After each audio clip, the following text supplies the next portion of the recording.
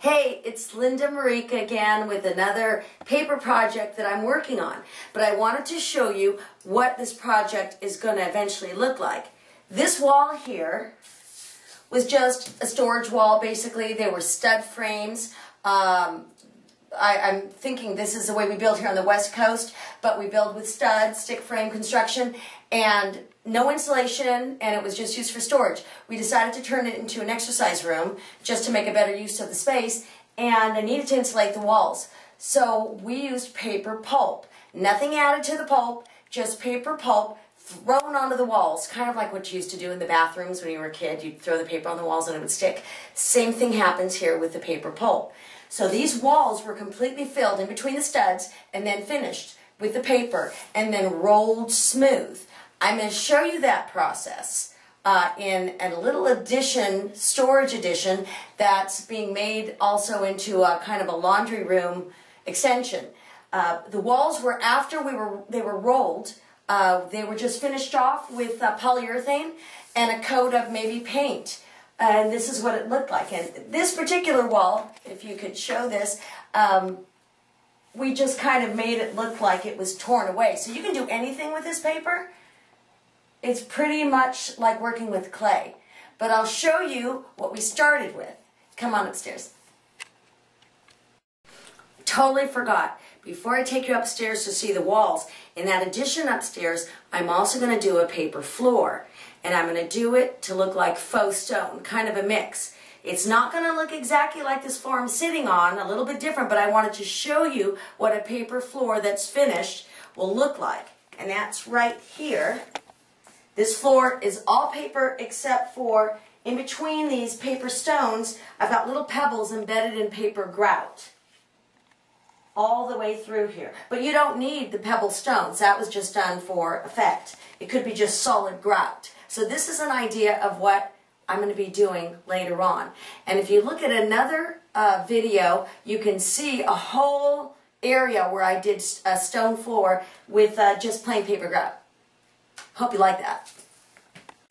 Hey, it's Linda. We came upstairs and we're in the little enclosure that needs to be finished to be used as an additional area for the laundry room. And I wanted to show you this. These are the bare stud frame walls. I tried an experiment that I did not do in that room downstairs. I was trying to make use of telephone books, which really are just thrown back into our landfills. They're not recycled properly, so it's really wonderful to find a use for the phone books. I've had a lot of success in using phone books stacked horizontally for benches and in other areas, but in between the stud frames, if I were to stack them horizontally, they'd be too wide and then I'd have to cut them. And that would just involve a lot of work.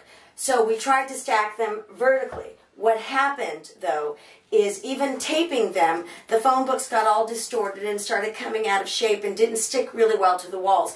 So I had to abandon that idea. The phone books are still great, and I would appreciate if anybody has ideas for the use of phone books that I can incorporate them into my paper projects. As I've said, I've made them into benches, and then we grinded them up to use them for the paper as well. But to be used like as building blocks would be a really great use for them.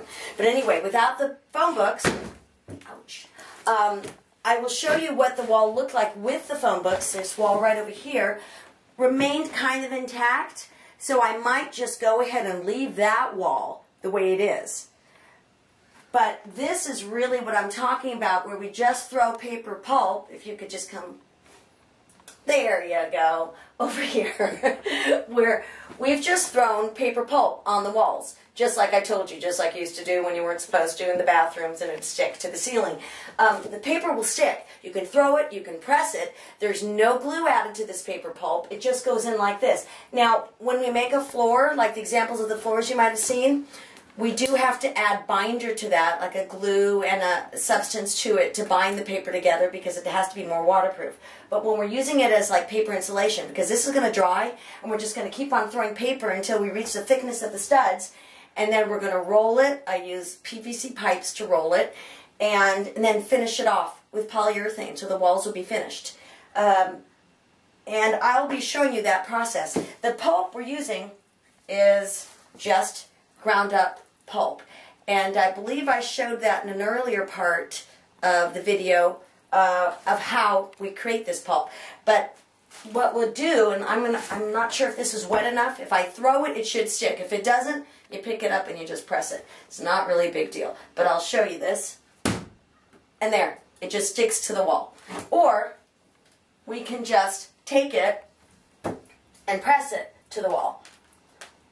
Usually I'm wearing sweats for this, so don't think I dress like this just to make paper walls. But anyway, I'll be showing you this process, so stay tuned.